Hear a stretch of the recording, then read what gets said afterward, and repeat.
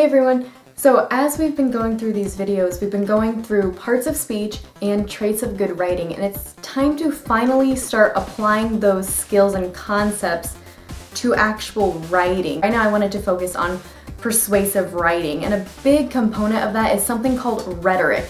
And I don't think a lot of people recognize that word. They definitely recognize rhetorical situations, and they've heard that terminology before. But what I want to do today is kind of take us through what rhetoric is and why it's such a huge component in persuasive writing. The main thing about rhetoric, people wonder, is it persuasion or is it manipulation? Rhetoric is the art of effectively or successfully persuading someone through speaking or writing. The three appeals of rhetoric are ethos, pathos, and logos. If you combine these three things, these concepts, and apply them when you're giving an argument, you're going to win someone over 95% of the time. The 5% that wouldn't make it 100 are factors that you have no control over. Regardless, a 95% success rate is astronomical. It's amazing how you can convince anybody to do something that you want based on these three things. I'm going to go ahead and break those down into what ethos, pathos, and logos are. Ethos is your credibility. Are you a trustworthy individual? If you do not trust somebody, you're probably not going to listen to them. And this is why it's so important that when you build relationships, you need a foundation of trust. This goes for family, this goes for friends, this goes for significant others. You need trust to build, okay? That's how you can persuade someone to do something for you. There's established trust in a relationship, and that's a huge component and a third of rhetoric. Pathos refers to someone's emotions, and this is where the manipulation comes into play.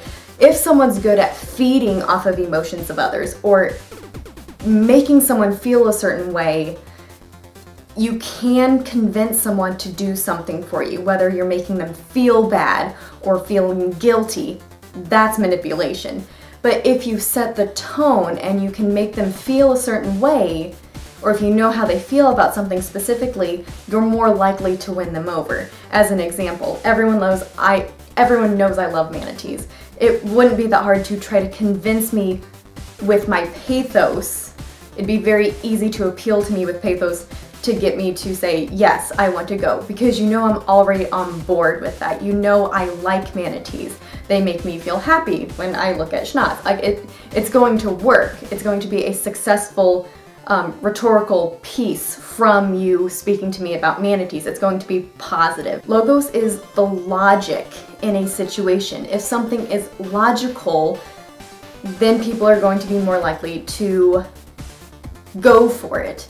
I think there was some kind of appeal to the government to actually make a Death Star, and although everyone was like, with pathos, everyone was all for it because it sounded cool, and everyone was like, most people like Star Wars, and it was just a really neat concept. The credibility was that you needed 10,000 signatures or something along those lines to have the government recognize it. It might have been more than that. I have to do my research. So the ethos was there, it was credible so much that the government had to like give a response, but the logic of it was not there. It wouldn't be logical to make that and put that in our system that we have with the Earth and Moon. It just wouldn't make sense, and it would cost so much money. It just wasn't practical. So that's just one example of logos. Logos is logic. There is a secret fourth appeal. A lot of people don't talk about it because they think that it's just this trifecta, this triforce of appeals. Some people don't claim that it is. I claim that it is. It's up to you whether or not. Regardless, it's a really important piece in an argument that people just tend to forget. And this is called kairos. In ancient Greek, or in Greek language, there were two words for time. One being chronos and one being kairos. Chronos might sound more familiar because it goes along with the word chronological, or in a sequence of, or in order of something taking place. That's what that word means.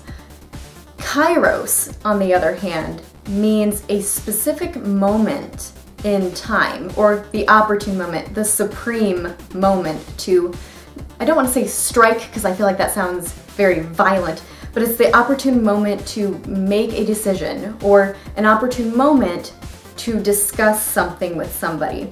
If someone comes home after a long day and they're upset and they're not in the mood to talk, that's not a good time to appeal to somebody.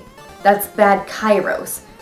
That would make your appeals, whether they were great, ethos, pathos, and logos, they wouldn't matter because that person's not ready for that argument. They're not ready to engage in a persuasive conversation of any kind.